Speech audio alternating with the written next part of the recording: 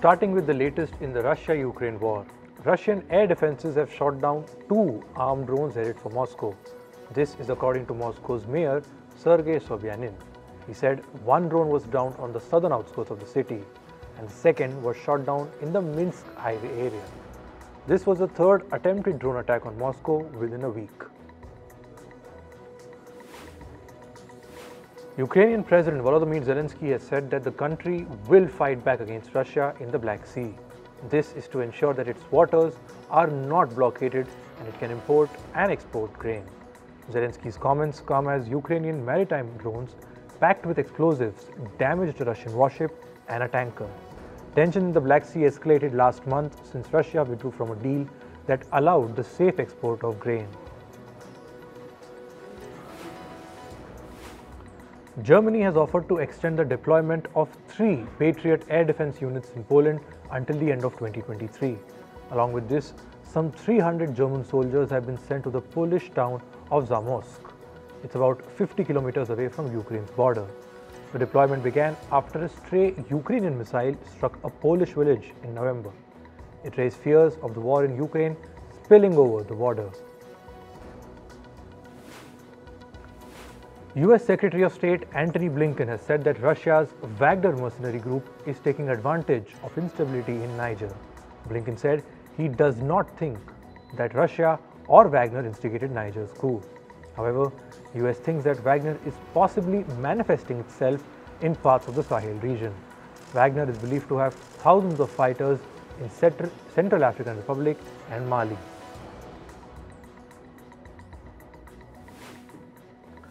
Pakistan's Prime Minister Shehbaz Sharif will write to the country's President Arif Alvi to dissolve the National Assembly. This will bring the current government's term to a premature end. The government announced that assemblies will be dissolved 3 days ahead of the mandated period. Elections will be held within 90 days.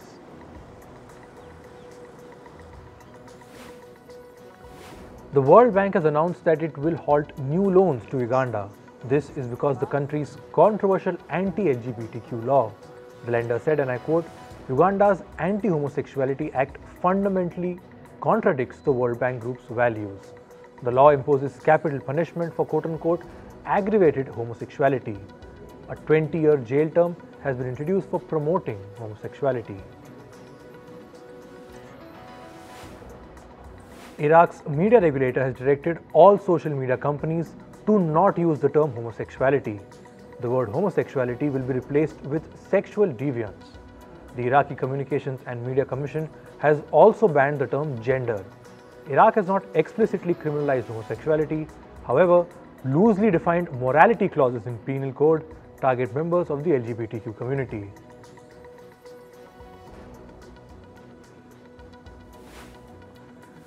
US President Joe Biden has said that he will be traveling to Vietnam shortly. This is because the country wants to elevate its relationship with the US and become a major partner. Biden made remarks while speaking at a fundraiser in New Mexico. In April, Vietnamese Prime Minister Pham Minh Chinh and US Secretary of State Antony Blinken had expressed a desire to deepen ties.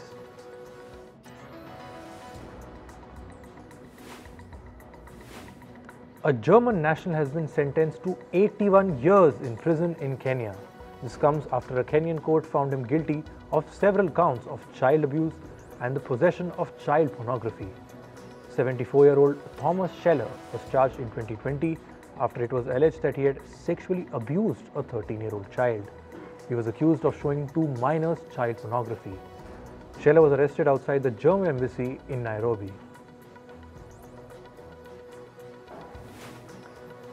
Japan held a ceremony to mark the 78th anniversary of the Nagasaki atomic bombing. Japanese Prime Minister Fumio Kishida addressed attendees via video message. The Nagasaki atomic bombing happened 3 days after a nuclear attack was carried out in Hiroshima. The 2 bombings killed more than 200,000 people. Thousands more died later due to injuries and radiation-related illnesses.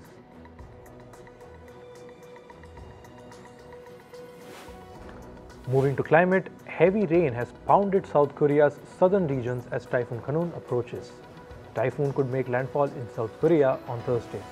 It has forced authorities to cancel all flights at the Jeju International Airport. The storm has also prompted the closure of dozens of sea routes and roadways.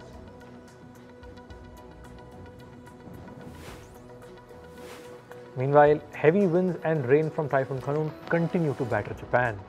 This comes as another storm approached from the east to possibly threaten the capital city of Tokyo. Trains and flights have been cancelled in some cities. Japan's meteorological agency issued weather warnings to many parts of the country.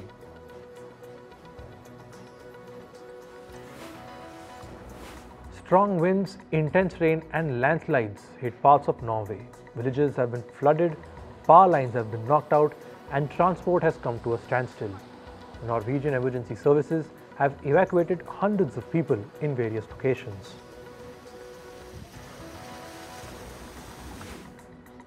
A fierce storm lashed the US state of Massachusetts on Tuesday. It has damaged property and left cars submerged in floodwater. A building sustained severe damage after the heavy downpour.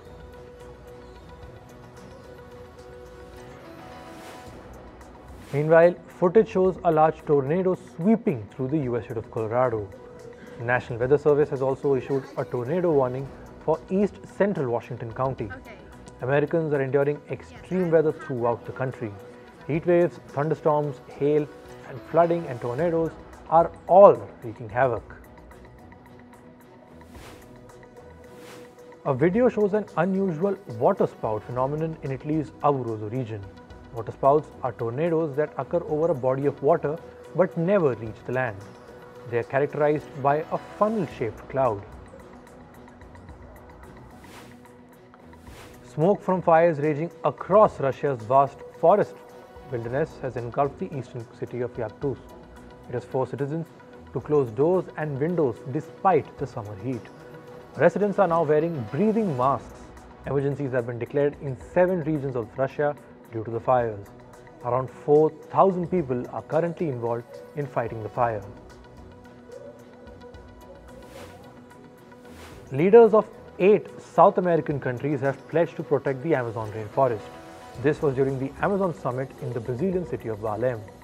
The countries signed a joint declaration to promote sustainable development and end deforestation. However, the summit stopped short of agreeing to key demands by environmentalists and indigenous groups. This includes a pledge to end illegal deforestation by 2030 and oil exploration in the Amazon region. Meanwhile, the illegal dumping of industrial waste is polluting the Brazilian city of Belém. It is threatening the flora, fauna and livelihoods of those living near the region. Belém is the main entry point for the Amazon rainforest. The city is also the host of the Amazon Summit.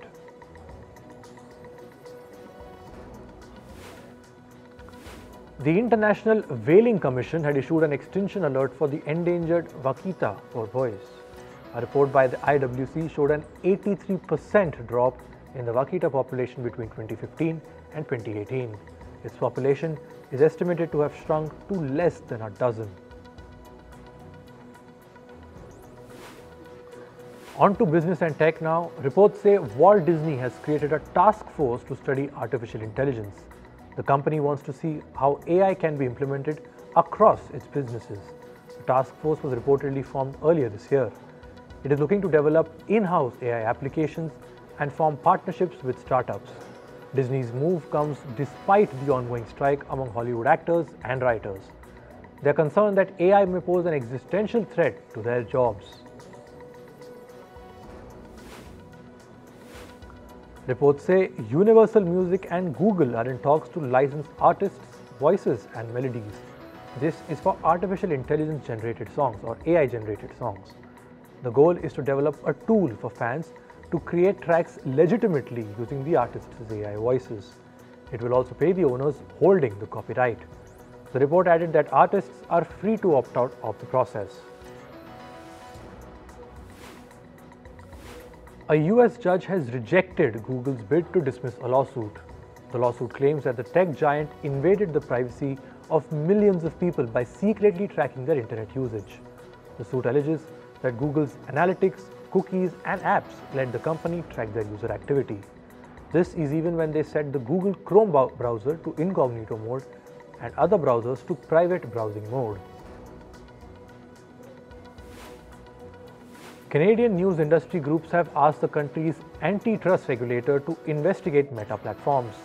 This is over the company's decision to block news on its platforms in the country. The publishers accuse Meta of abusing its dominant position in the market. Last week, Meta started blocking news on its Facebook and Instagram platforms for all users in Canada. This was in response to a law requiring some companies to pay for sharing news articles. Meanwhile, Meta Platforms is asking a court in Norway to stop a fine imposed by the country's data regulator. Norway's data regulator fined Facebook's parent company over privacy breaches. Meta is now asking for a temporary injunction against the order. The company's petition will be presented on the 22nd of August during a two-day hearing.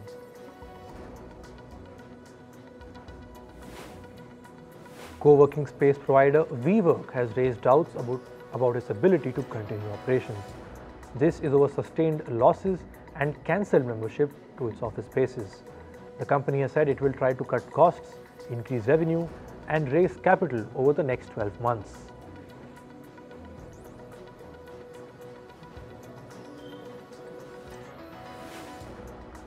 Ratings agency Moody's has said that the US banking sector is still strong. This is after the agency downgraded some small to mid-sized lenders yesterday. The company has also warned that it may cut the ratings of several other banks. The company's managing director Anna Arsov said that the move was in response to some economic headwinds.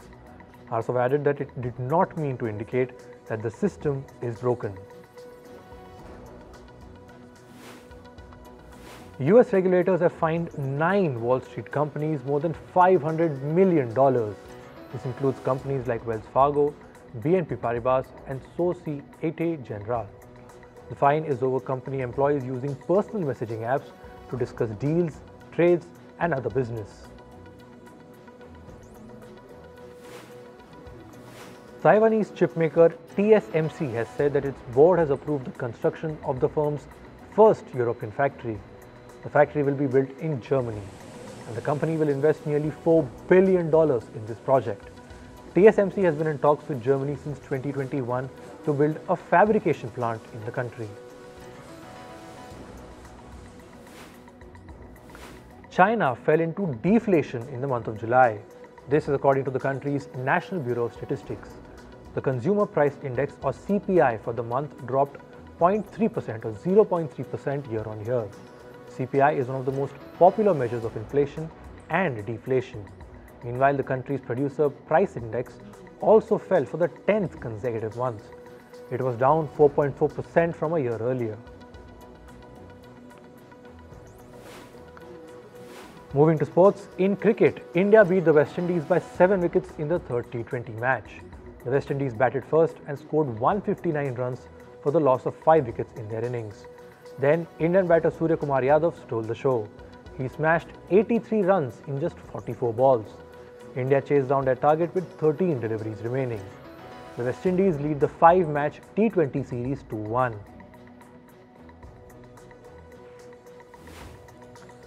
Veteran pacer Trent Boult has been included in New Zealand's team. This is for their upcoming one-day international series against England. 34-year-old Trent Boult will join the Kiwi squad after a gap of almost 12 months. Meanwhile, Kyle Jamieson has also been included in the 15-man squad. New Zealand will play 5 ODI matches against England from the 8th to the 15th of September.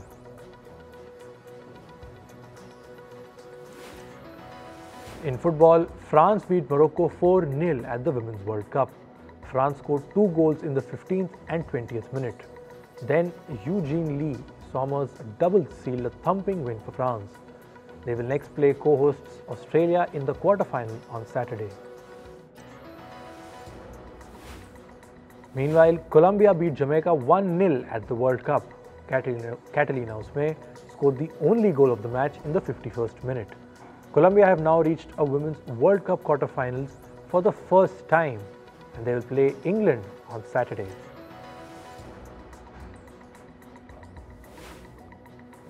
English Premier League club Arsenal are closing in on signing goalkeeper David Raya. According to reports, Arsenal and Brentford have agreed to a transfer of the Spanish goalkeeper. The financial details have not been officially disclosed, but reports say Raya is set to join Arsenal for a transfer fees of around $38 million.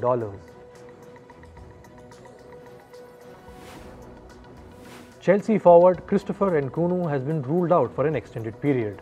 The Frenchman has undergone surgery after suffering an injury to his right knee. He will miss out as Chelsea will play Liverpool in their 2023-2024 season opener on Sunday. The Champions League qualifier between clubs AEK Athens and Dynamo Zagreb was postponed. This was after fans of the two clubs clashed against each other yesterday. One fan of AEK Athens died in the violence after he was stabbed multiple times. At least 8 other fans were wounded. Police officials have arrested 98 people in connection with the incident. Both the clubs have condemned the violence. In tennis, world number 5 Casper Ruud advanced to the round of 16 at the Canadian Masters. The tournament is being played in the Canadian city of Toronto. Norway's Ruud beat Czech Republic's Jiri Lehecka 7-6 and 4-6 in straight sets. This is despite Ruud committing 21 unforced errors. He will now play his next round tomorrow. Meanwhile, Caroline Wozniacki made a stunning comeback to tennis after retiring in the year 2020. Denmark's Wozniacki cruised into the second round at the Canadian Masters. She beat Australia's Kimberly Birrell 6-2 and 6-2 in straight sets. Wozniacki will next play the newly crowned Wimbledon champion Marketa Vondrousova on Thursday.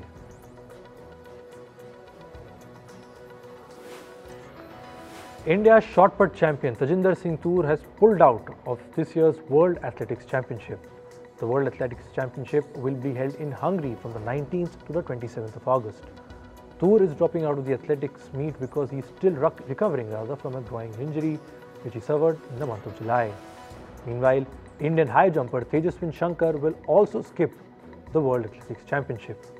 Shankar said he would rather prepare for the Asian Games, which will begin in September.